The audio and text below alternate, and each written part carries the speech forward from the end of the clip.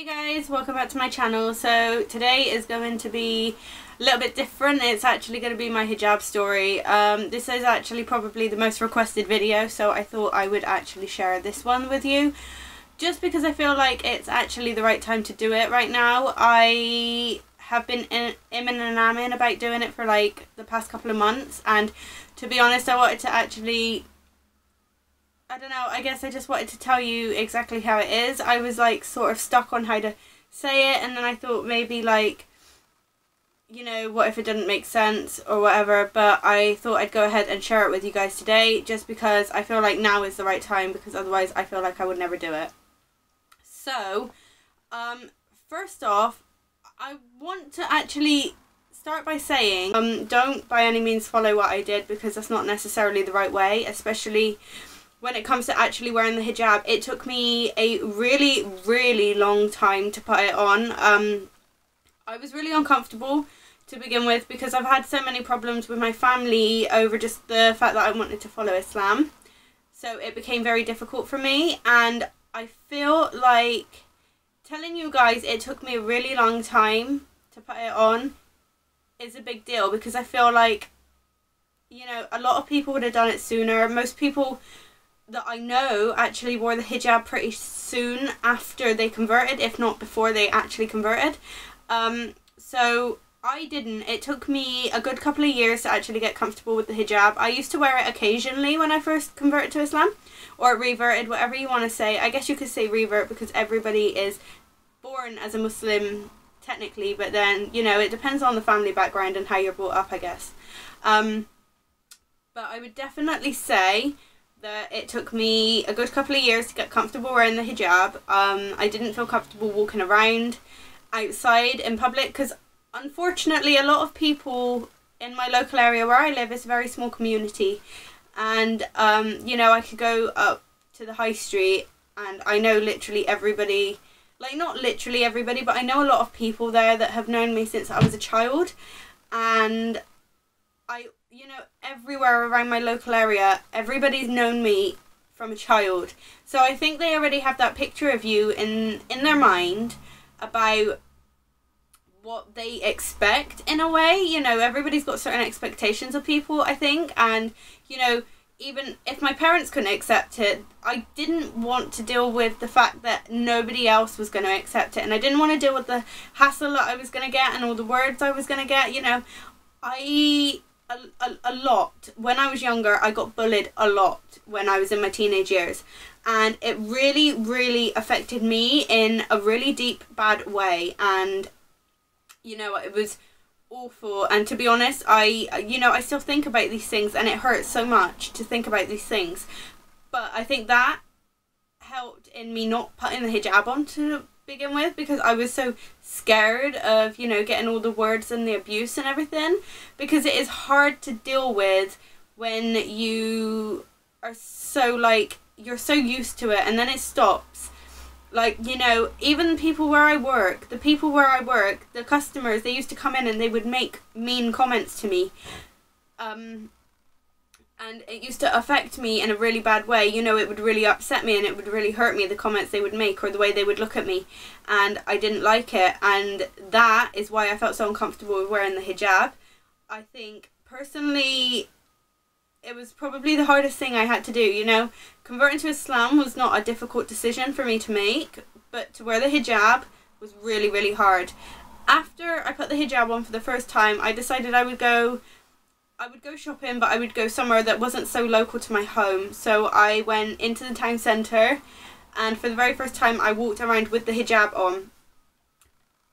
And the thing that made it so great, I think, was the fact that I went into Primark. Of all the shops, I went into Primark and I had my hijab on, and I had a abaya or a jilbab, whatever you guys want to call it, on, and, you know, a coat and everything. And I was stood in the queue waiting to pay for the stuff that I had bought, and there was a few sisters there, and there was one in particular who was stood actually right behind me, and she turned around and she was like, you know, all she did was say salam to me. But to me at that point it was like such a big deal, because I'd only just put the hijab on and I didn't know anybody apart from the people I work with. I don't know anybody. at this point. So, you know, it was really, really frightening for me to actually walk around with the hijab. That is the big difficult decision that I've ever actually made in my life. Probably the most difficult so far. But, you know, it made me feel a lot better just by the fact that she'd, like, said salam to me. It actually made me feel a little bit more comfortable, and I felt a little bit more like a Muslim, as opposed to, you know, just a normal human being who, you know, doesn't follow Islam. I think wearing the hijab definitely aids in, you know, bringing you closer to Allah subhanahu wa ta'ala. Just by wearing the hijab, it makes you feel 100 times better. You feel a lot more protected. I personally feel a lot more protected wearing the hijab when I go out, as opposed to, you know, not having it on. Because, you know, I've been through all of the ups and downs of wearing hijab. I wore the hijab and then I took it off again. Like, I didn't keep it on. That, you know, after I'd gone down the shopping centre that time, I didn't keep it on. I don't know why. It's just like the fear, I think. The fear of what other people would think, as opposed to the fear of Allah. You know, and I think it took me a really long time to get used to wearing it properly and wearing it out in public. And in my local area, it took me a really long time to feel comfortable even leaving the house, you know, dressed in, like, not, I don't want to say modest clothes, because I was never one of those people that would put a tank top and shorts on or a skirt or anything. I was always in, like, jeans and a sweatshirt or something. I would never actually just go out in a skirt or anything. But it took me a long time to feel comfortable wearing the abaya and, you know, wearing the hijab and walking around and feeling like a normal human being, as opposed to feeling like, oh my gosh, what is that person thinking of me? What is that person going to think? You know, what if somebody says something to me? That is the biggest mistake I could have ever made, is actually worrying what other people would think, as opposed to what I think. You know, and as opposed to what Allah thinks of me, you know, being a Muslim and being a good Muslim. And wearing the hijab, it is far, like, we are actually told to wear the hijab. In the Quran, it clearly states in Surah Nisa that we should cover, is it Surah Nisa? I want to say it is, don't quote me on it, but it clearly states in the Quran that we should cover ourselves in loose clothing and cover our chest with our hijab. I don't wear the niqab. There is, obviously, different scholars have different opinions on the niqab. I personally don't wear it, but I know there's a lot of theories out there in the fact that we should wear it. To be honest, when I started wearing the hijab at work, I didn't wear it completely like a hijab, as in I would put a scarf on my head. You know, like one of those two pieces that you get the little undercap, and then you get the one piece that just sits on your head and sits on top of the cap. I would actually take the not the undercap, I would take the other part of it, the main part of the scarf, and I would turn it around and I would basically put it on my head, cover my ears, and then what I would do, I've got my coffee in my hand, I would like twist it around and tie it and stick it in the back, so like my head was covered and my ears were covered, and then I would wear a turtleneck, because I just didn't feel comfortable wearing the hijab at work, because it is so close to where everybody is that I know, and everybody that knows my dad and my mum and, you know, my stepdad and my brother. And at this point I was so uncomfortable with showing other people that I was a Muslim, because of all the negativity that I received from my parents for following Islam, that I decided it would probably be better if I didn't go straight into wearing the hijab at work. And I feel like I keep looking over that way. Sorry guys, I'm like, just when I'm focusing on something, it feels good to actually share it with you guys. I know it's not very interesting and it's not really a huge, great, fantastic story, but you know, it's something that I've struggled with. And if you guys are one of those people who's in the middle of hijab, no hijab, look at all the benefits that you will get from wearing it, as opposed to all the benefits you would get from showing your hair and trying to do your hair all nice and everything. Like, we get rewarded for wearing hijab. Allah subhanahu wa ta'ala is the one who knows what's in our heart. He knows everything before we even do it. He knows what's going to happen. And I kind of wish that I had used that, and I would wish that I'd have like remembered that before I made the decision not to wear the hijab to begin with. If you guys are struggling with, like, you know, going to school and not sure what your friends are going to think of you putting the hijab on, especially if you haven't worn it like before or for a few years or whatever, definitely keep Allah in mind more than anybody else. Don't care about what your friends think. Your true friends, I know it's such a cliche to say, but your true friends will stick by you. And, you know, Allah is watching every move we make. So if you're doing it for the pleasure of Allah and you're doing it out of the fear of Allah, then, you know, surely you will be rewarded for that. And inshallah, Allah will make the things easier for you. We strive to struggle in this world, and, you know, Allah says that we will not be given a burden greater than what we can bear. So although it may seem difficult and it may seem very hard to go out there and put the hijab on and really like wear it and embrace it, just remember that all of those burdens and all of those struggles that we have, they're all blessings from Allah, and they're like we're like being graded for it for the hereafter. So you're taking a leap towards your faith by putting the hijab on. I'm sorry my hijab story is not really much more interesting than that, you know, but it's true what I say, you know. I think just keep Allah in mind and you won't have any problems. Inshallah, everything will be fine and Allah will reward you the most. Your friends are here for now, but hereafter is for eternity. So you really want to look at the major outcome as opposed to, you know, the insignificant things that you're going to get in this world. I imagine this probably hasn't been a massive help to you because I feel like I haven't really explained a lot, but to be honest, the truth is there really isn't that much to my hijab story. There's probably more to my conversion story, which if you guys want to see it, then I am willing to go ahead and film that one for you.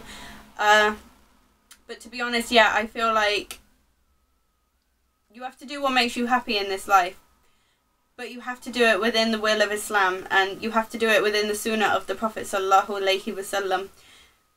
You know, there is a hadith that says, and I can't quote who said it, but there's a hadith that says when Prophet sallallahu alaihi wasallam's wife, like Aisha radiallahu an, for example, when they used to talk to somebody, like one of the companions of the Prophet sallallahu alaihi wasallam, they would talk to them from behind a veil. Like, it doesn't just mean that behind the veil is in behind a niqab and a hijab.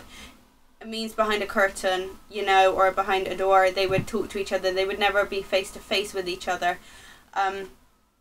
So I think if any of you have any questions, feel free to leave them in the comments down below, because I am more than happy to help. And if you have any questions you want me to expand on, like maybe making another video, then I am more than happy to go ahead and film another video answering all of your guys' questions. I am sorry this isn't actually a huge story or anything. You know, I wish there was more to it, but there's really not anything else I could say to you guys. Apart from be yourself, keep your trust in Allah, and inshallah, make dua and everything will be okay. Everything will fall into place. And the test in this world is benefiting you for the hereafter. So just be patient, have sabr, which means patience for those of you who don't know what sabr means. And just say alhamdulillah and be grateful for what we have. And be grateful that Allah's given us the opportunity to actually cover ourselves and protect ourselves. And, you know, this hijab is so many benefits. Just wearing the scarf, so many benefits. One thing, my hair is actually in pretty damn good condition now, alhamdulillah. But not only, like, you know, not only worldly things, but, you know, we're hiding our beauty for the sake of Allah.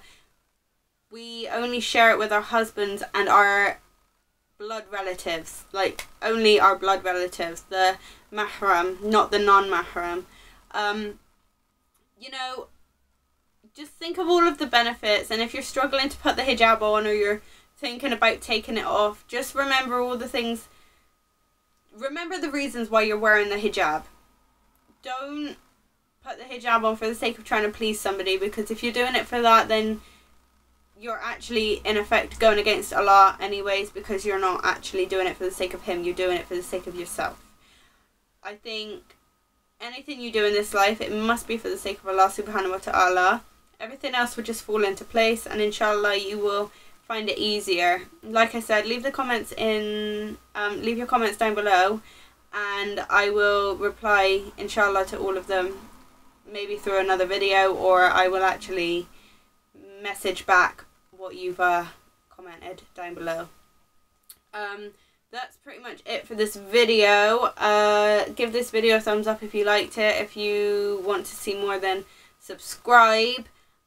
Let me know what other videos you would like me to film, especially if you would like a revert story or a convert story.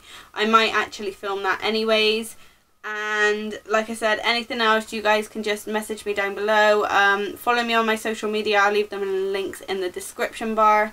And that is pretty much it. So I hope you guys enjoyed this video. I'm sorry it wasn't too much help. But I don't really know what else to say to you guys. So thank you very much for watching, and I will see you guys very, very soon. Take care. Bye.